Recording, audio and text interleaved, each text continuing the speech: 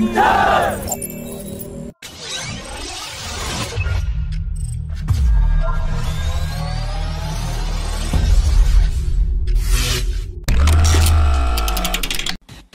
Indian government will announce the special purpose vehicle by end of 2022 to implement the AMCA 5.5 generation fighter jet program that will involve Hindustan Aeronautics, DRDO and several private sector companies. The first two AMCA technology demonstrators will be built by Hindustan Aeronautics, while the remaining units will be built by the special purpose vehicle. The DRDO has fast-tracked the development of the liquid fuel Ramjet engine, and has now started its ground testing, and it will be ready for flight trials in 2023. The liquid fuel Ramjet engine will be used to power the Mach 2.4 capable Star supersonic target missile, that will serve as a supersonic target for Indian Navy fleet training, as well as research in ship defense systems. The Indian Army is looking to procure 702 autonomous combat vehicles that will be built by the Indian industry with at least 50% indigenous content, under Make 2 category with 90% government funding.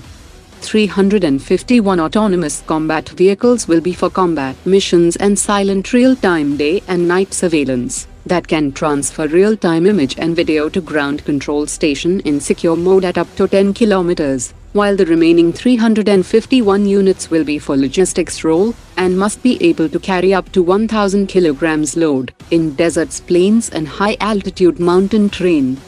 It must have a speed of 20 kilometers per hour, a ground clearance of at least 300 millimeters, and an amphibious capability at a depth of at least 500 millimeters. It must have an endurance of 4 hours in battery mode, and 12 hours in hybrid mode.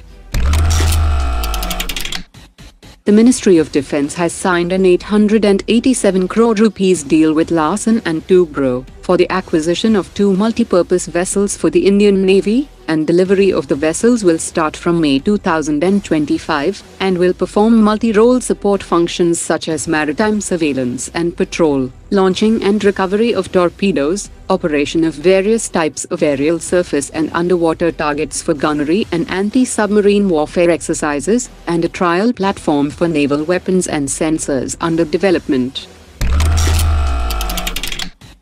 Private sector firm Zen Technologies has received a project sanction order from the Indian Army for the design and the development of a prototype of the Integrated Air Defence Combat Simulator that will facilitate training to gunners at unit level.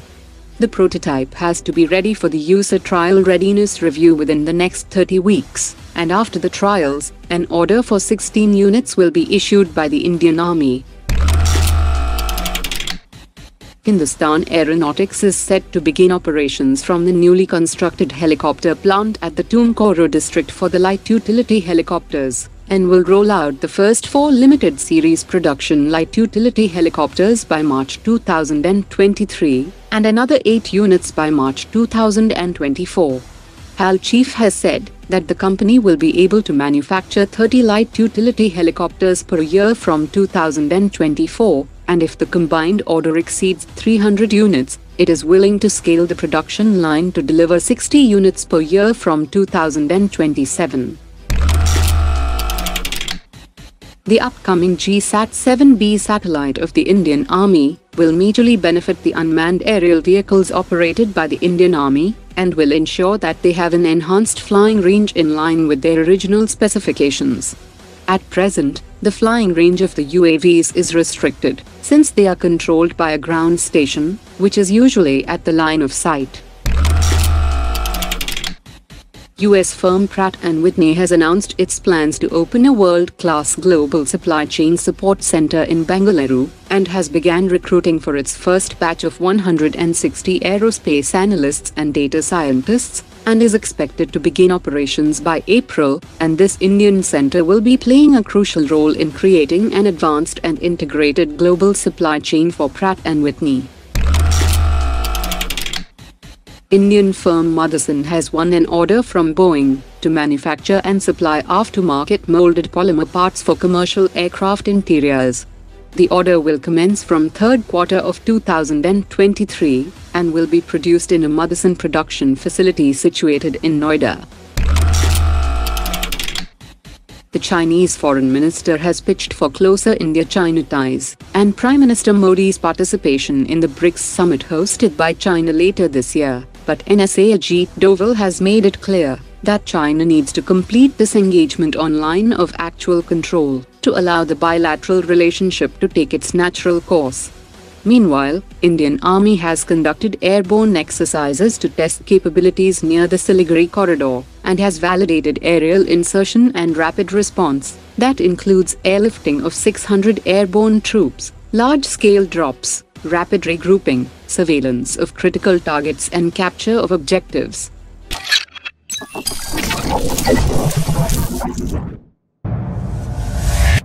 Omar dropped it.